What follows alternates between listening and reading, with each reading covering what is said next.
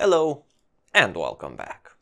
Today I want to continue talking about circuit loops by taking a closer look at a switching converter and seeing how the size of the circuit loop has an effect on its performance. In particular, since switching converters are known for being noisy, I will be analyzing the amount of magnetic emissions. So if you're curious about how the layout of a converter can impact its noise performance, then keep watching.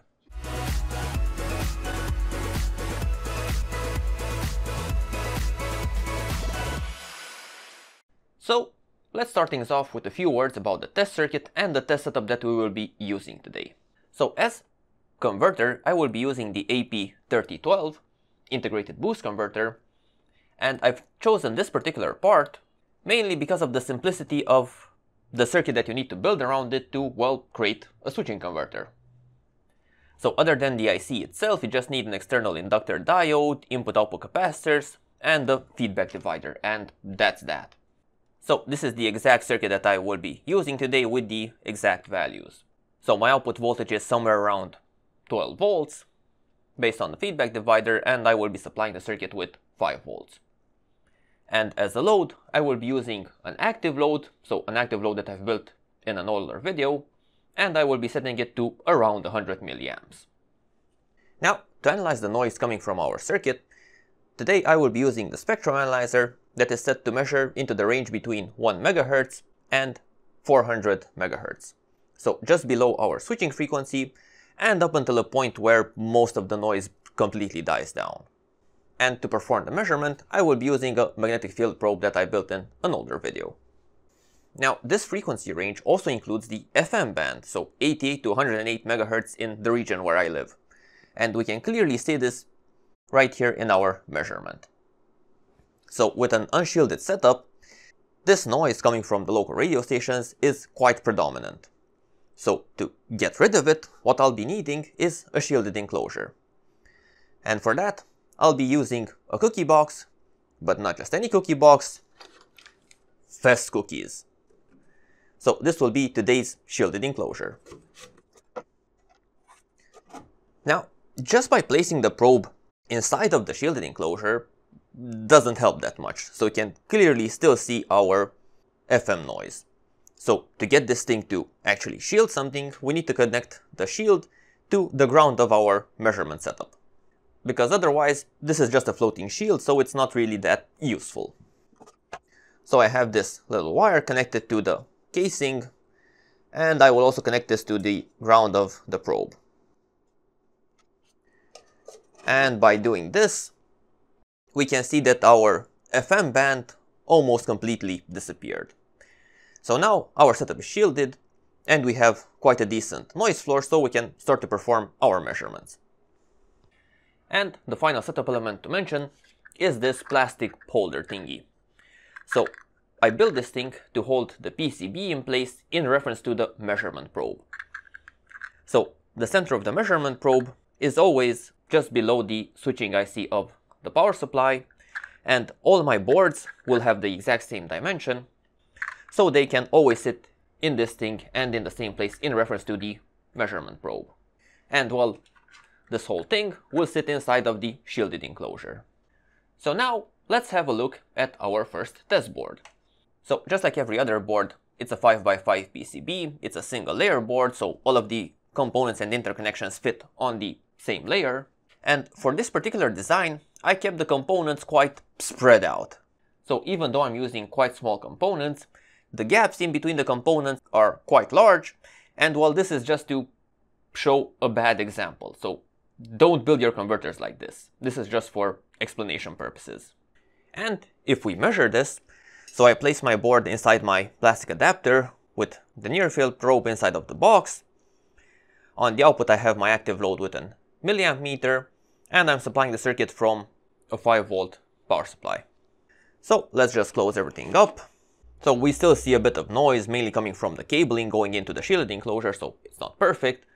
But anyway, if we now turn on the circuit, so you can see it's supplying about 100 milliamps on the output, and we can clearly see the noise spectrum. So what we can see here is our fundamental switching frequency with all of the harmonics, and these slowly die down so as expected for a square wave, but then we also see this extra high frequency noise appearing. So this is mainly caused by ringing in the switching node and, well, the loops in the circuit. Now, how do we fix this?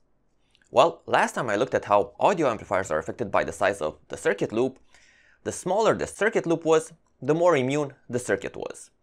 And this was caused not by component values or the schematic behind the circuit, but rather the size of the circuit loops. So how will small loops affect our switching converter? Well, to answer that question, the second board for today looks something like this. So what I did here was keep the board size first of all the same, and the schematic behind the circuit is the same, but all of the components have been brought as close together as possible. So the overall area of the converter has been reduced to at least half of the initial area. So let's see what sort of impact this has. So now I've added in our second board. Let's just close up the setup. And if we rerun and turn on the power supply, of course, we see a completely different story. So our noise seems to have gone quite significantly down, but to get a better look at exactly what happened, let's compare the two measurements on the computer. So I overlap the two measurements. In pink we see our initial measurement and in white our new measurement. And while apart from a slight shift in the switching frequency, this is perfectly normal because the IC has quite a widespread switching frequency, it's not very well controlled, we can see quite a substantial reduction in noise. So I have about 10 decibels per division, and we can see that there's quite a big improvement both with the switching frequency and the harmonics, as well as with this high frequency noise appearing above 100 MHz. So all over the place there's at least 10-15 decibels of noise reduction. Therefore, just like with immunity problems, when you have emissions problems, keeping the loops of your circuit smaller will improve performance. But what does it mean to keep a loop small? And more importantly, what do you do if you don't have the luxury of working with tiny components? So this converter can barely handle a few watts of power, so it's perfectly normal that it can fit into a square centimeter. But if your converter needs to handle, say, a kilowatt, then you're going to need slightly larger components than this. So what do you do then? I mean, if you don't really have small components and you can't bring them together, how do you keep your circuit loop small? Well, to analyze this case, I will start off with our very first circuit, so all the components spread out, but rather than bringing the components together, I will try to reduce the circuit loops by only affecting the layout. Now, at this point, it's important to remember why large circuit loops are a problem. So, a circuit loop is basically created by components interconnected with some trace. And the length of the circuit loop is well defined by how much trace there is and how big the components are. And what we have here is basically a single turn, single layer inductor. And now the inductance of such a structure is mainly defined by its enclosed surface area. So for a given amount of perimeter, so a given amount of length of loop, there are two extreme surface areas that we can create. So on the one side we can build a structure that looks like a circle, so this has the maximum amount of enclosed surface area, and on the other side we can bring the traces as close together as possible, so we create a much longer structure, but the enclosed surface area is much smaller. So if we bring the traces into a rectangle shape, we can get very small enclosed surface areas. And well, the inductance of the two constructions will be, of course, proportional to the enclosed surface area. So with a circular structure, we get a very high loop inductance. With a small rectangular structure, we get a very small loop inductance.